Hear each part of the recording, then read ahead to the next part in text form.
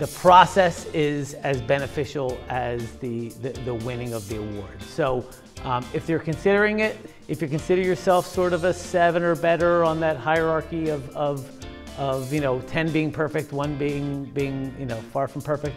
If you're 7 or better, it's a good opportunity to do it. And even if you don't win this year, apply for an excellence award and then try and go for the department of the year after that. So I think there is a benefit to going through the process even if you don't win.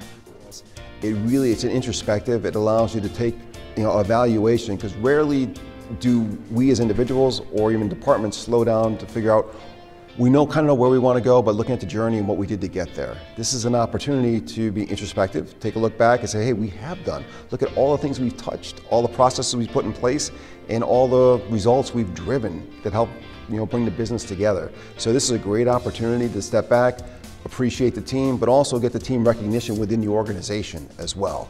So winning this award, being able to present it, go back, post it out there on social media, you get the CEO involved. I think it's a fantastic opportunity. Quite honestly, at the end of it, you come out with opportunities how you can potentially even improve what you've done phenomenally with, but you may come with some ideas to even take things to the next level.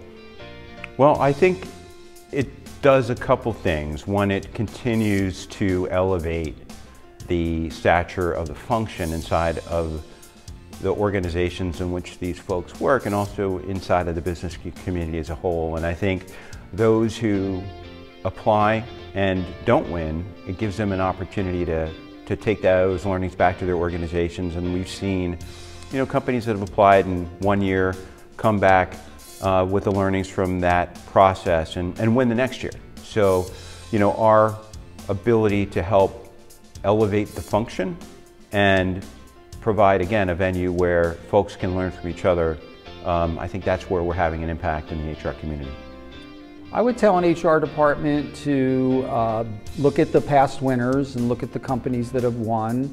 I would tell them to make sure that they understood the nomination process so that they prepared a thorough application. Would want them to know about the judging process so they understood how their company and their application was going to be evaluated. And I would ask them to really not be shy about promoting the good things that they've done and the difference that they've made with their businesses.